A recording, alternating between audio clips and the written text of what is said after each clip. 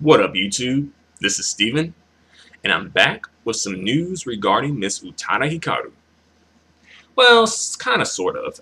It's not really anything like any type of an update in regards to her, um, perpetual hiatus or her upcoming release or anything like that.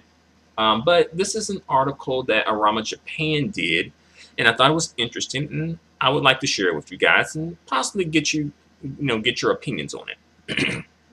So I'll read the article. It's pretty short and straight to the point, and I'll give my thoughts and opinions. So here I go. Utada Hikaru's best songs as ranked by Goo Rankings. And by the way, I don't know what Goo Rankings is. If any of you guys know, hey, feel free to let me know. All right, here we go. And by the way, this is from aramajapan.com. So here we go. There were recently rumors that Utada Hikaru would be making her return to the music industry this coming spring. However, those rumors have been since proven false. Ain't that the truth? Like, her dad shot those rumors down, and her record label people. So yeah.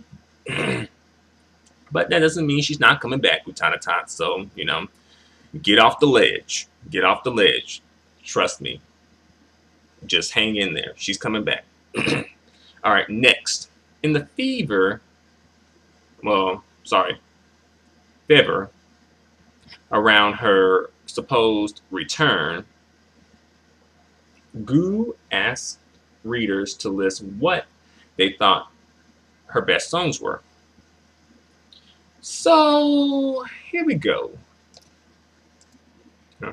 And by the way, they list the songs going from like 1, 2, 3, 4, 5, etc. But I'm going to do it as a countdown to make it more, suspenseful. So here we go. And they also mention the number of votes, but they don't mention the number of total votes, like how much this took, like how many votes were cast in total. Just putting that out there. But here we go. All right, number 10, Wait and See. Risk, like squiggly lines there. I'm not even sure if I heard this song or not. Maybe. I'm not sure. To keep it real, I'm not like a super duper Utada Hikaru fan, but I do know some of her stuff, But yeah, I think that's like one of her, her like old school songs, Maybe. All right. Number 9, Boku wa Kuma. And that received 41 votes, while the previous song I mentioned received 40 votes. And I've never even heard of this song. Song number 8, Colors. Anybody? I think I may have did a lyrical analysis about Colors before, possibly. Traveling is the next song. Colors received 45 votes, and Traveling received 71 votes. Sakura Drops received 74 votes at number 6. And I like the music video. I think the music video for Sakura Drops is really interesting. I think that the song is interesting as well. And I believe there's an English version of the song that Disney used. And I'm not sure. Like, I've heard some rumors or stuff like, Disney never paid Utada for what she did for them or something like that, as far as like the song is concerned. I don't know. That's what I heard. Number 5, Flavor of Life. I've heard this song title thrown around a lot, on the internet, but I never listened to this song. But I do know of the song. And it received 89 votes. Number 4, Can You Keep a Secret? Received 96 votes. And I have done a lyrical analysis of this song, and it's cool, Song number 3, Hikari, received 97 votes. And I think Hikari might be the Japanese version of the Kingdom Hearts theme song, I think, where she's like, please, oh baby, don't leave. You know, something like that. I think. Or either it's Simple and Clean. One of the two. Number two is It's Automatic. And it received 249 votes. And it's a little interesting that a lot of people are going for like the old school Utada. Because I think Automatic was probably from like her first album, I think.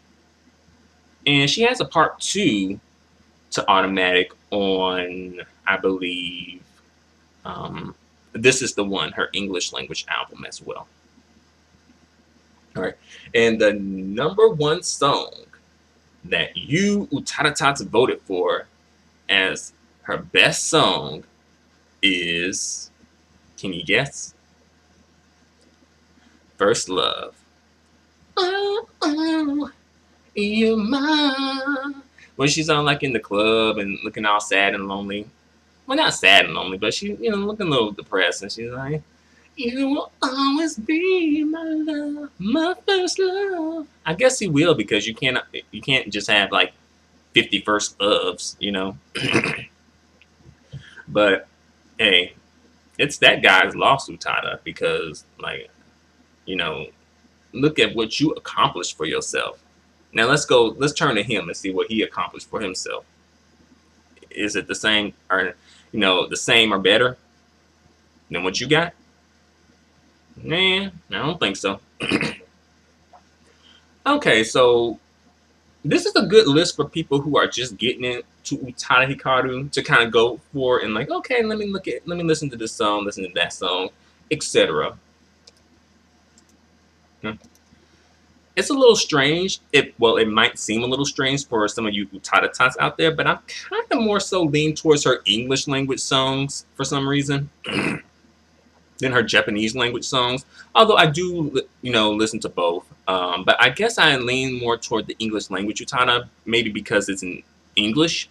But I'm not obviously I'm not opposed to listening to songs that are in the Japanese language. But I don't know. I guess I feel like maybe it's more accessible and it's there, so let me listen to it maybe. But let me list some of my favorite Utada Hikaru songs in no particular order, by the way. Let's see. Tippy Toe. I like Tippy Toe, although it gets a little repetitive towards the end, a little weird. It comes from the Exodus album, and is a lot of people label that album as an experimental album. But I like the song because Utada, she's kind of like being bold and daring and a little edgy and going against, social norms. Because usually when we think about cheating, and usually when you hear about cheating in a song, it's usually from a guy's perspective. And if it is from a female's perspective, it's usually in a sense of like, oh, I shouldn't do this. But Utada's like, bump that, I'm going to get mine, and I'm going to enjoy this sweet interlude, Pray that they don't hear you. Now let me see you dance on your tippy toes, Let's see. Another song. I think that, let's see. Poppin'. I like that song. It's from This Is the One. I like that song. It's really, it's poppin'. But I like Utada's attitude in it, and she's kind of being a bit more sexual in the song. And I do like that Utada is, she tries something different, because usually Utada isn't really about like sexy and being seductive and things like that. But she wanted to kind of like express, maybe not her eroticism, but maybe express her sexuality through song, and as well kind of take a little tongue-in-cheek jabs at maybe dudes like, we get into the club for free, something like that, and we don't buy drinks or something like that. The Workout is a really interesting song as well. I like the beat with it, although the lyrics to me are a bit like very suggestive. I'm not quite sure if this is like some type of a like workout, like, oh, we are, doing jumping jacks and lifting weights type of workout, or like maybe workout in like another type of way. You know what I'm saying? But it's interesting. And I know that some of you Utadatots probably think I am, committing blasphemy in the house of Utada, but I kind of actually like Easy Breezy, even though it's kind of weird. Not weird. Well, it's not weird, but it's a bit odd. That wasn't what I expected her to debut in the American/international music market with. But it is sort of like a fun song, like, I'm easy breezy. Well, wait a minute. It's like, you're easy breezy and I'm Japanesey. Ooh. And I understand why it wasn't a bigger hit, but I do think it is definitely one of her most interesting songs, and songs that kind of stand out in her discography. Another song that is a Japanese language song, Time Will Tell. I think that's a pretty cool song. Like, time will tell. But I kind of wish she would have, did it more so as maybe like an R&B love song type of thing versus like, Time Will Tell if like, I think it was about her goals and dreams maybe. The video was kind of cheap though, but I think it's a cool song,